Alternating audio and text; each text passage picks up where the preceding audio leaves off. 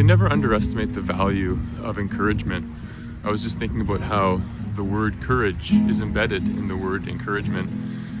And when I think about, for example, the creative process and my impulse to explore creative ideas throughout the course of my life, in retrospect, I recognize that without the encouragement of others, it's extremely unlikely that I would have ever moved from the initial desire to explore an idea to actually engaging in the process, and in doing so, discovering the potential I might have with that particular idea. And even with these videos that I've been posting, you know, for me, like anybody else, I struggle with the inner critic and question whether this experience is, you know, narcissistic to talk to the camera like this. But when I receive encouragement and positive feedback from you guys, it makes it worthwhile.